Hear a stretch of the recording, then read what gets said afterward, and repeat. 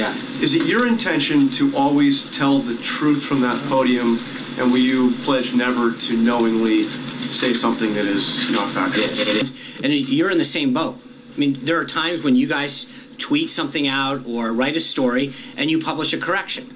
That doesn't mean that you were intentionally trying to deceive readers and the American people, does it? And I think we should be afforded the same opportunity. I want to make sure that we have a healthy relationship. We saw the other day that, and I'm not trying to rehash history, but you're asking the question, so I'm going to answer it. You know, we had a tweet go out about Martin Luther King.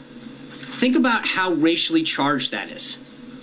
And someone rushes out and says to the entire press corps that the President of the United States has removed the bust from his office. Where was the apology to the President of the United States? Where was the apology to millions of people who read that and thought how racially insensitive that was? Where was that apology when things like that happen? When John Lewis says that he's never missed an inauguration, and we find out actually he skipped George W. Bush's. That there are points at which we have a right to make sure that we correct the record. I mean, you're talking about integrity, and you're talking about telling the truth and facts.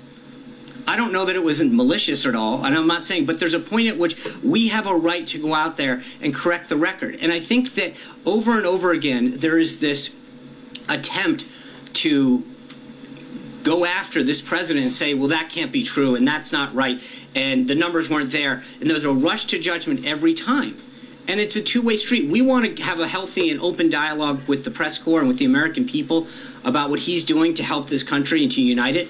But at a time when he's trying to unite this, and he keeps talking about uniting this nation, bringing people together, and then a tweet goes out in a pool report to, what, a few thousand people saying that he removed the bust of Martin Luther King?